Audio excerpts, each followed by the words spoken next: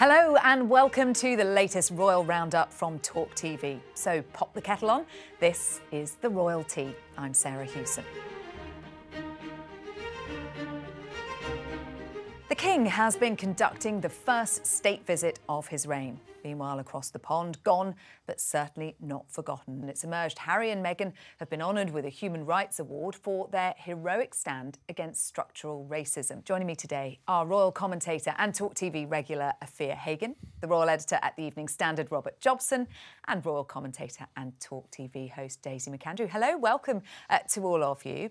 Now, this week, King Charles welcomed the President of South Africa, Cyril Ramaphosa, to the UK for the first state visit of his reign, with Queen Consort Camilla and the Prince and Princess of Wales by his side. Now, Robert, as we've discussed on this show before, there's a lot of thinking that goes into the firsts of a reign.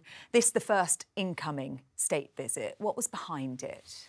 Well, it's all about soft power. It's all about diplomacy, and I did think they did it particularly well. Kate looked amazing. Well, they all looked great, and I think that it was the first one incoming state visit since Trump 2019. So, we do these things pretty well, but I think a lot of people got their hot under the collar about how much money was being spent. I mean, these things are budgeted for by the Foreign Office. And you've also got to remember that when, say, Cyril Ramaphosa is hosting a state visit incoming, it'll be a very similar thing in reverse. And I've been to a number of those where, it's just as much money is spent on it as if it was in a palace. What a contrast for Cyril Ramaphosa, leaving behind blackouts back at home in South Africa and arriving here to this glittering white tie banquet with all the tiaras and the finest jewels on display. And so many bits to pick up on.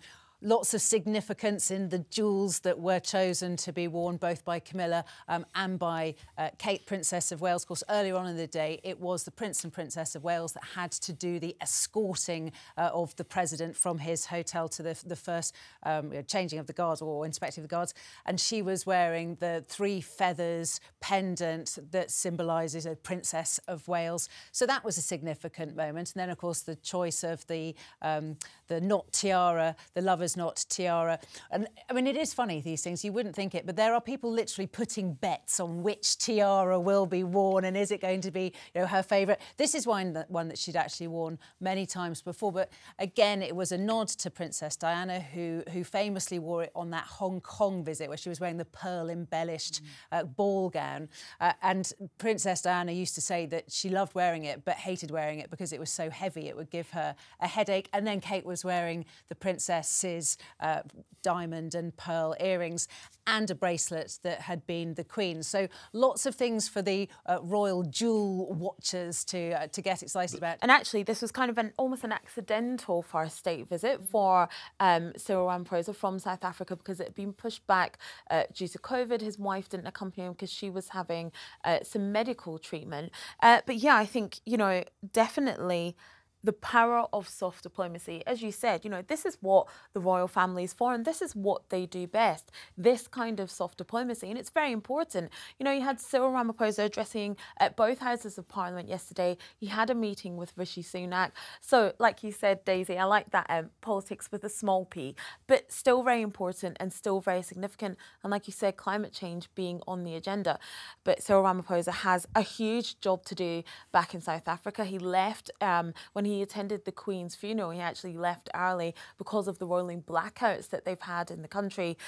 People going without electricity to address those problems. Parliamentary panel looking at whether they're going to impeach him. Yep, absolutely. And pressure on him from both sides for his position with the war in Ukraine, between Ukraine and Russia as well. So he does have some big challenges at home, and this is going to definitely be a bit of a boost for him. I think it was interesting on this trip also, not just that it was the King's big day in the spotlight, but in fact it was yet another example of the smaller but tighter working royals being wheeled out to do various duties. And interestingly, we saw Prince Edward have quite a significant role in this visit. Much Prince Edward's Well, also, funny enough, I was at the palace the other day doing an engagement for small businesses. That there was a reception there, and again, Duke of Kent and the Duke of Gloucester Yeah. were both there, and they, you know, I was saying, blimey, they seem to be doing an awful lot for what their age, but they are. I think More they, and you more know, they very much heavy-lifting. want to support, you know, the king, the second cousin, in the wake of the Queen's death, and they've been at most of those sort of receptions. And Prince Edward is going to be at the Variety performance as well. His first time attending, he's going to attend that on behalf of the king. So yeah, definitely, it seems like they are being wheeled out more. Yeah. And we had another very important engagement for the Queen Consort this week, escorting another VIP, Paddington Bear this time, to his new home. Many Paddingtons, in fact, left outside palaces and in royal parks in memory of the late Queen, being donated to Bernardo's children's homes. I mean, I loved the pictures that were released of Paddington having fun in the palace. You're a bit A little bit of eye rolling going on my I right. was a bit cynical about this. I loved the whole, you know, the Paddington sketch was great, and I think it was wonderful that Paddington spoke for the nation when he said. Do you think that bear was being flogged a bit too much? I think, you know, I'm sure that the Paddington people who've got the money for making Paddingtons are very happy about it all. I think what was really clever about this, actually, on behalf of the palace, is last week when they tweeted all the adventures that Paddington had been on, and he was like sliding down the banisters and like doing all these cheeky things at Buckingham Palace. I thought that was really cute. Like the PR team certainly got that right, and now A little bit of levity goes a long way sometimes, doesn't it? And actually a bit of, you know, the royal family be able to poke a bit of fun at themselves. And now that you have, you know, they're all going out to different children's charities through Bernardo's, so different children will get all these Paddingtons. And then Paddington will start popping up on eBay. Who could begrudge them that, Robert, the Grinch, Humbug. sitting here in the middle of our panel? Exactly.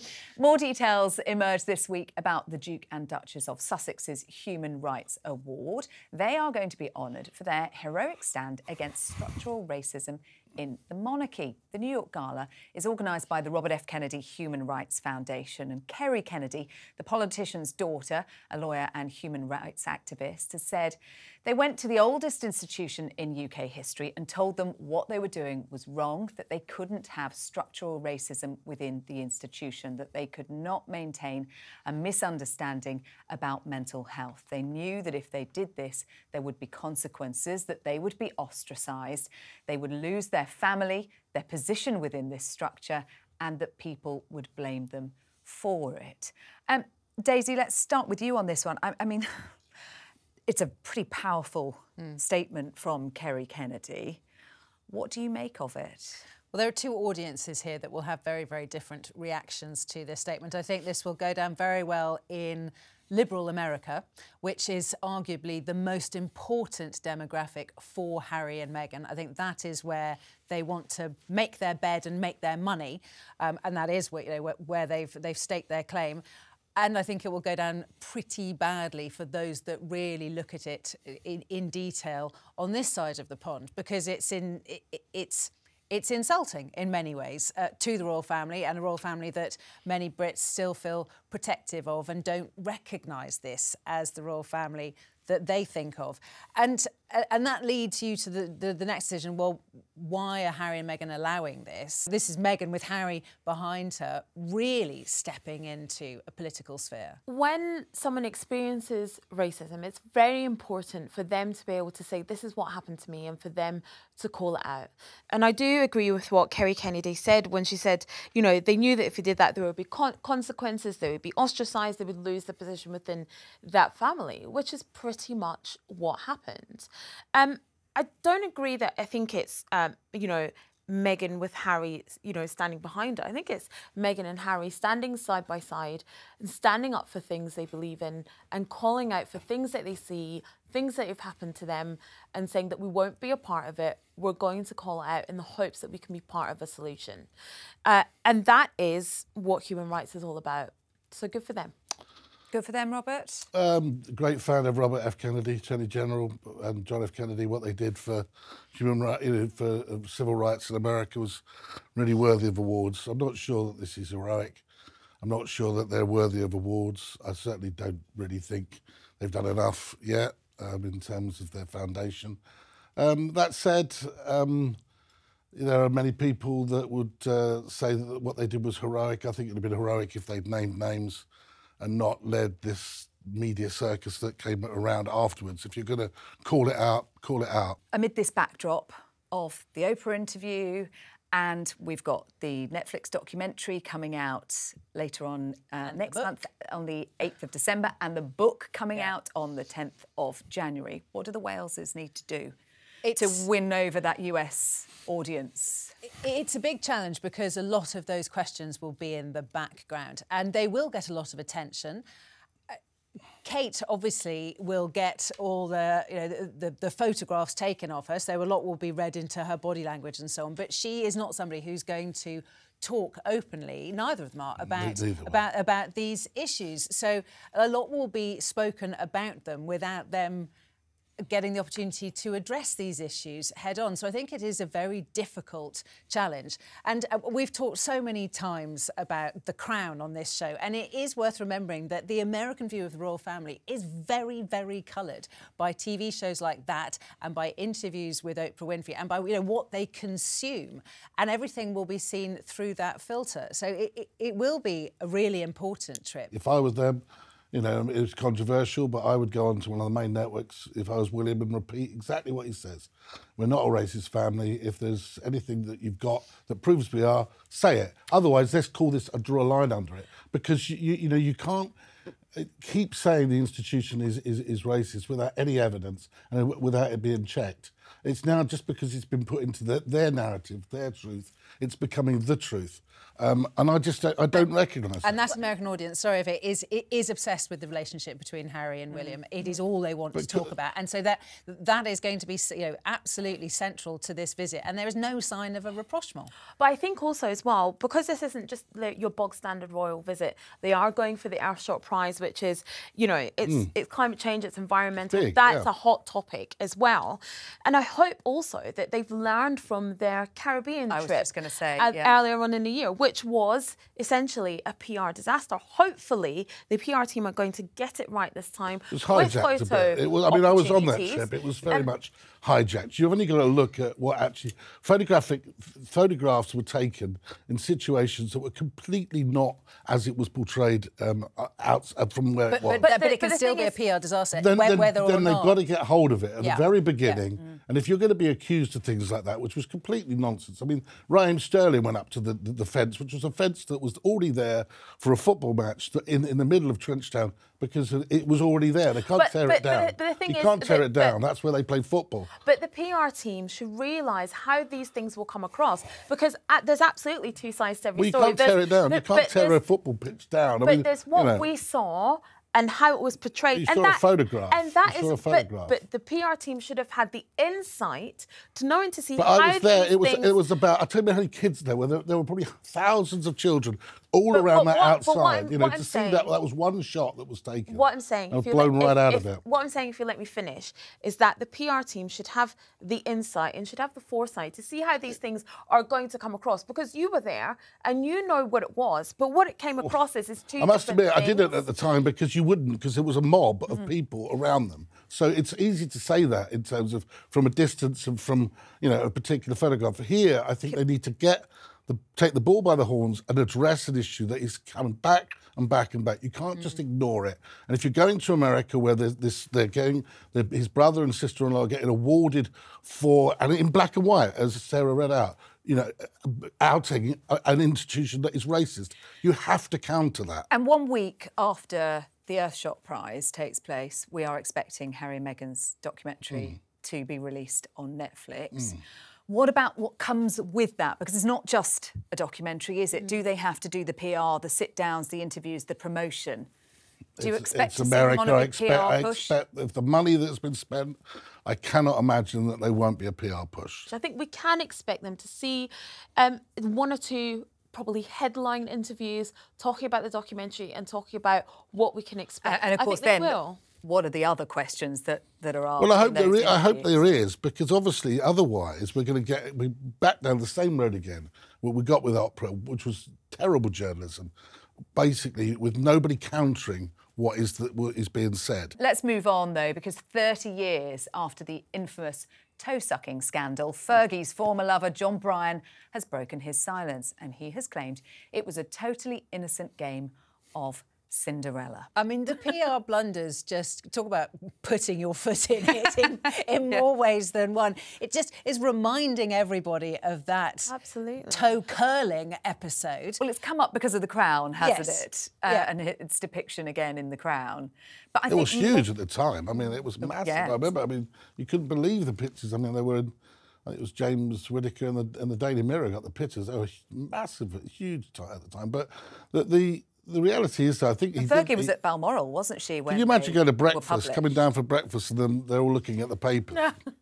Gosh. And more interestingly, perhaps, is the line that John Bryan was called in after Andrew's Newsnight interview, Daisy, to give advice on strategy, how they should handle it. This is what I mean. Would you go to John Bryan for PR advice? A man who is defined as a toe sucker and has never managed to move on from that. The one thing that Andrew wants to do is to try to move on. Yeah, but his advice wasn't bad, was it? It was he showed no empathy to the victims of the Epstein victims, and so he then issued a statement afterwards, didn't he, Andrew, saying that he did empathise and sympathise. But perhaps they should have brought him in before the interview and not afterwards, because being around after the fact... Hindsight is 20/20. It's a wonderful thing, isn't it? I mean, definitely. I think if they had hindsight, there shouldn't have been a Newsnight interview. At all, yeah. John Bryan maintains in this interview that he believes Andrew is innocent, and actually that Epstein was trying to extort money from the Queen ultimately by blackmailing Andrew. I think you've got to remember that the settlement has taken place, and people are saying that the settlement proves